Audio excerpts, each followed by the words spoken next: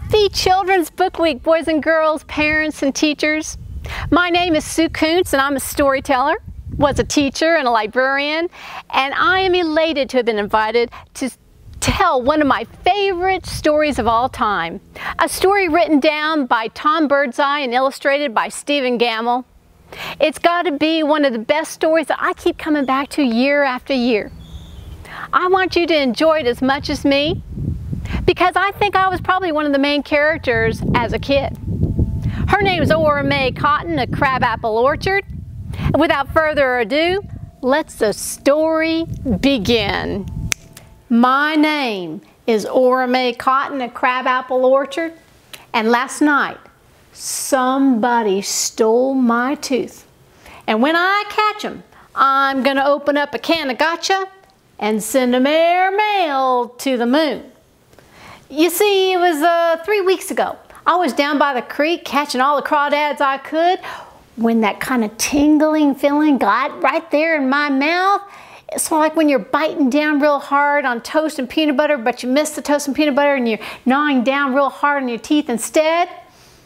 Well, I was popcorn in the pan, excited that that tooth was going to come out any second.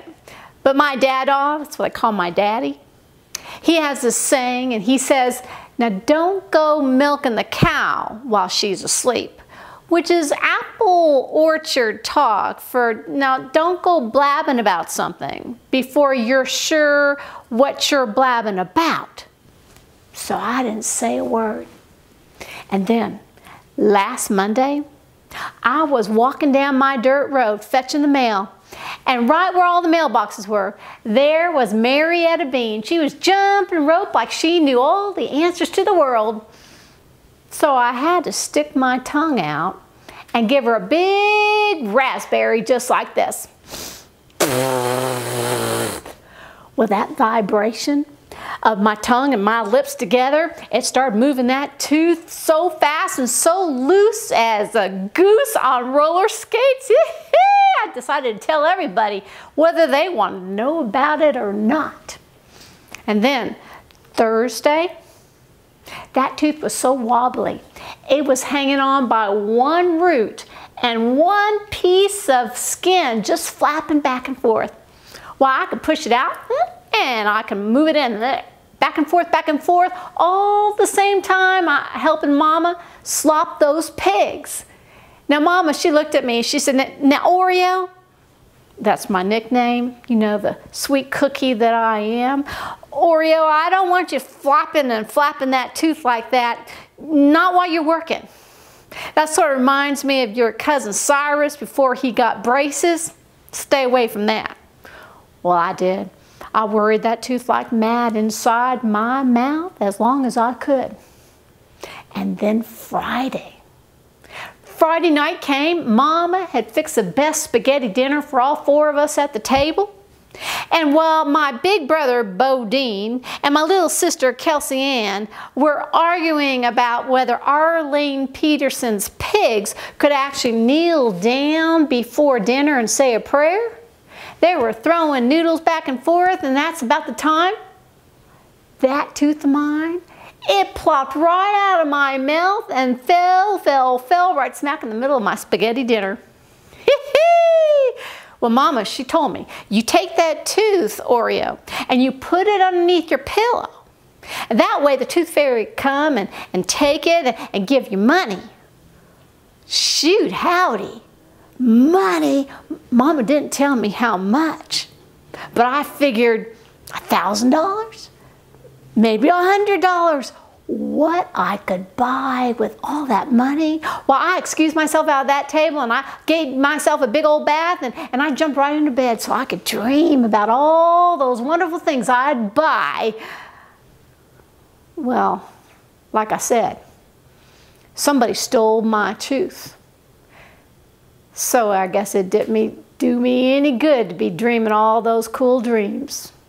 Well, that next morning, I woke up and I ran to go find my Mama. She was out there at the garden. She was just picking those red tomatoes and some zucchini and squash and radishes. And I said, Mama, is a tooth fairy a crook? Well, my mama, ooh, her eyes got really big as saucers, and she stepped back and she said, now, honey, Tooth Fairy, she's as sweet as flowers in the spring. She didn't take your tooth. Well, the Tooth Fairy didn't take my tooth, Mama. Then somebody who is so crooked probably screws his socks on every morning took my tooth. And when I catch him, I'm going to open up a can of gotcha, and I'm going to send him airmail to the moon. Now, Oreo, I think what the Tooth Fairy's doing is she probably took your tooth and she's probably stringing it on a beautiful necklace filled with teeth, and she'll probably give you some money tonight. Be patient. Well, that doesn't sound right to me. Does that sound right to you? I mean, what good is a Tooth Fairy if she forgets? Well, Mama, she went ahead and pointed me in the direction of Daddy. He'll help you out. He might be a little smarter than me. Oh, my Dada, he is a smart man. He's a real thinker. Why? He takes and sells watermelon to all the grocery stores. He knows a little bit about everything. So it took me a while to find him, but there he was by the tire swing, moving back and forth in the wind, and I could hear him before I saw him, for he was singing and singing while he was shaving his face. If you ask me, that's probably not a very safe thing to do.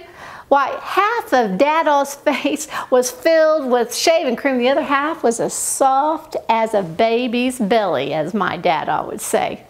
Dada, somebody stole my tooth. And when I catch him, I'm going to open up a can of gotcha. I'm going to send him airmail to the moon. Now, honey, said my Daddy, don't go fretting about that Tooth Fairy. She did not steal your tooth. Nope.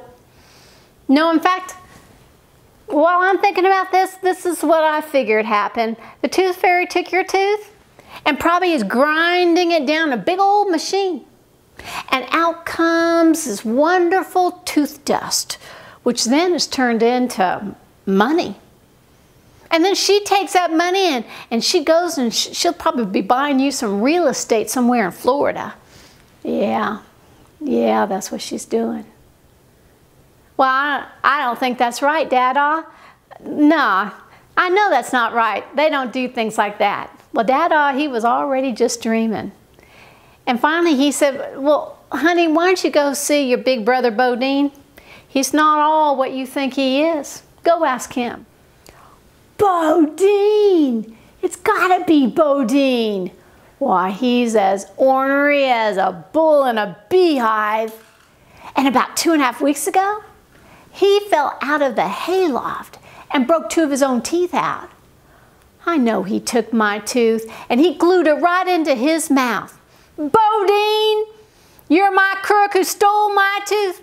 And when I catch you, I'm going to open up a can of gotcha and I'm going to send you airmail to the moon. Well, I caught him all right. He was crawling out from underneath the corn crib with his pet snake Fluff, and as he put that big old snake around his neck, he looked me straight in the eyes and he said, Ora May, I did not take your tooth. What would I want with a girl tooth? You know that girl teeth do not fit into boys' mouths. I didn't do it. Darn, I didn't even think about that. I'll tell you something, Oreo. That Tooth Fairy, she takes teeth and she gives them to babies so that they can chew on rocks and shoes and stuff like that. That's crazy. I've never heard of such a thing like that. And Bodine, you shouldn't be saying things like that. It's true. Look at your little sister Kelsey Ann. Where'd she get her teeth? Kelsey Ann. Why didn't I think of my little sister who is as ornery as Bodine plus 10? I'm going to find her, and when I catch her, I'm going to open up a can of gotcha and I'm going to send her airmail to the moon. Well, as I was running back towards the house, there she was, She was just hanging off one of the crab apple tree limbs, upside down, hanging from her legs and just swinging back and forth. And I said to Kelsey Ann, "You stole my tooth, Kelsey Ann, and I want it back." And Kelsey Ann, she just replied just as sweet as can be, "I didn't take your tooth at all. I'm as sweet as a rose in the snow. Ask Mama." Well, if you didn't take my tooth, and Mama and Dada and Bodine didn't take my tooth, and the tooth fairy didn't take my tooth, who took my tooth? Well, at that very moment, I didn't know what to do. I just stood there, just shocked. Tears started coming down my eyes. I couldn't help it. And I started figuring out why in the world I even wanted a tooth fairy in the first place. And boy, those big old tears just came on down. And here comes the best thing I want to tell you. Now, us Cottons, we fight a lot, we argue, we scramble around. But when it comes to somebody who's upset and crying and worried, why, they come in a flash. And they always have our back. And sure enough, in 5 seconds flat, Kelsey Ann and Bodine and Mama and Dada and even that pesky neighbor of ours, Marietta Bean, they were all there trying to help me out. And I thought I'd just dig my hands in deep into my pockets and just cry some more until I felt something small, kind of round, bottom of my pocket. Unk. I know what it is. My face is red. My toes, oh, they're curling. I'm like a possum up a plum tree, and I'm as embarrassed as a zebra without stripes. You see, my tooth, it was right where I left it. I wonder if tooth fairies send motor mouth kids like me airmail to the moon.